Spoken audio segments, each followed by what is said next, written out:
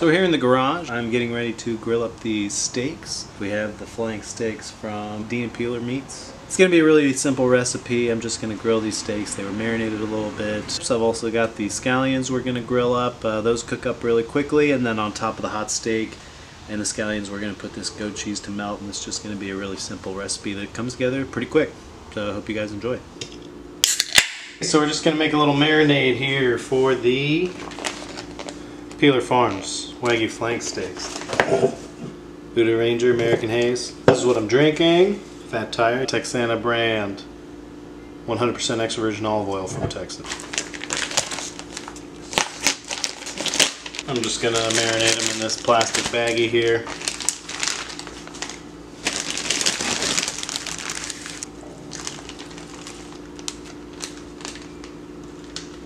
Whole grain mustard.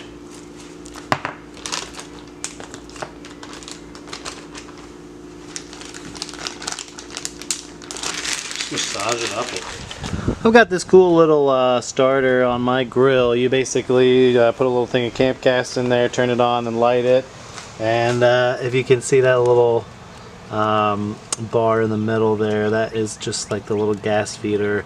So I use that to start my coals. These are not quite ready yet. Once they're orange and glowing, we will get it going.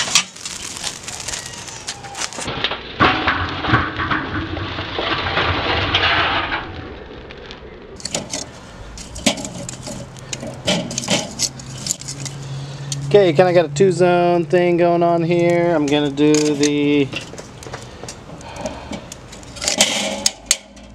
hot side over here, you can see, with the wood and the coals, and then the cool side on that side.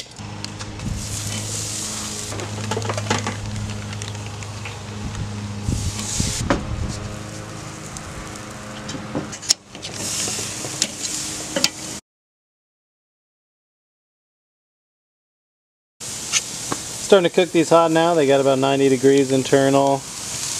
I've got this butter, beer, marinade mixture here. And we're just working on them.